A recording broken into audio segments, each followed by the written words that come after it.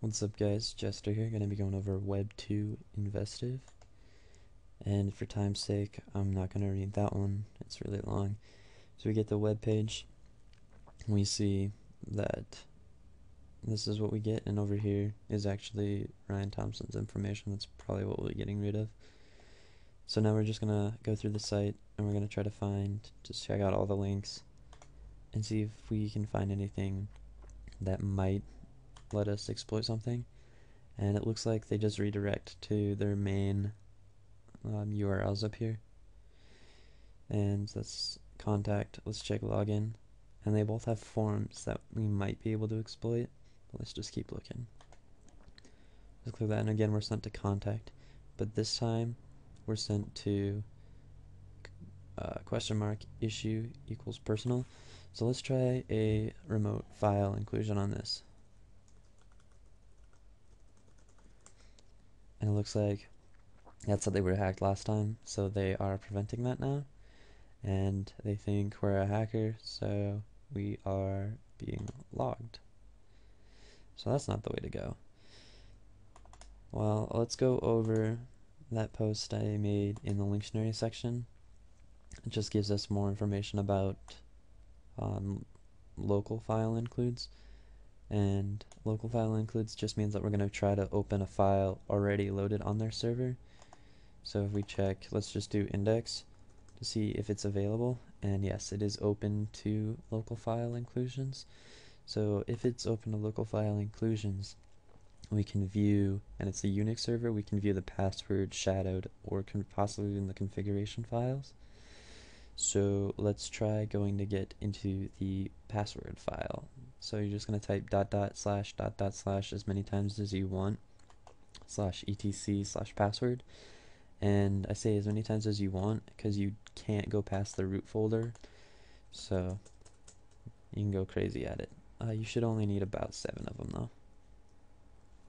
And we get this, so thank you, but you have served your purpose. So, and we will look up password just to see what each of these stands for. And the first one is the username, that's where the user logs in. The password, an X character indicates that it's going to be in the shadow file, so we'll be checking that out in a second. Just go up here, copy this, and I'll put it in a new tab with shadow, so we can see. So that one we do have access to. And the other thing we want to take note from this one is the home directory that this login is used. So if we take this information and we see that there's an admin panel. So let's see if we can get the password first. So we get root, and then here's our hash password. And if we go over to the shadow section of this one, oops, too far. We'll find out that it is encrypted, and if it's $1$, it means it's MD5 based encryption. At this time I want to throw a shout out to Awfa3 who worked with me on this one and helped me find the password and the shadow. So from here we're going to go to the admin panel,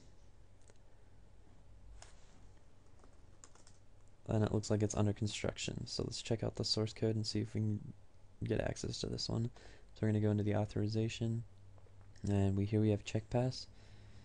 So we notice that the form is sent to checkpass, so that's the form that's doing the function that's doing the authorization, and we see it's auth plus space plus code, and we conveniently have auth and code up here.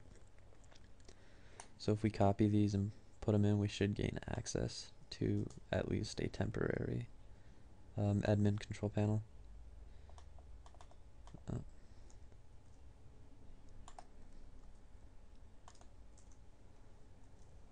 And here we do.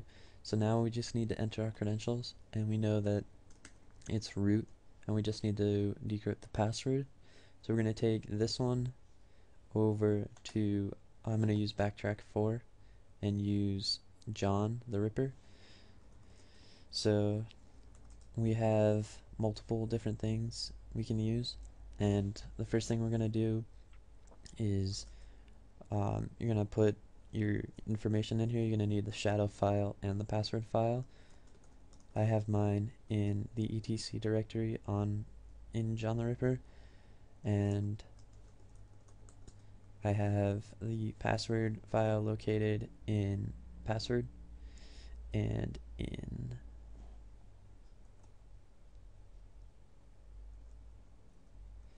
the shadow file. I have the shadow file stuff. So I'm gonna go back and we're gonna run unshadow with the, if you just run this, it'll tell you what parameters it needs. So we need the password file, and so we're gonna go to our password file now, and then we also need to add in the shadow file. And it should give us a new, just all of the stuff generated. So let's store that into, let's just do hash.db for this. And it's going to store all that information. Oh, I forgot you need the caret operator. And it's going to put all that in there. So if we look at hash.db, we should get this plus a whole bunch of other stuff like bin and like this. That's what you guys should get. So now we need to run John on that. So we're gonna do John, and just to see the commands, and I'm gonna use word list, and we're gonna put in our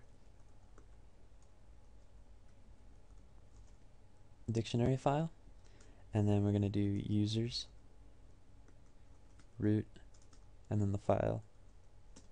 For me, it's crack.db. And it's going to load the hash, and it's going to start cracking it. And as soon as you do, you guys should be able to find out the password. Good luck.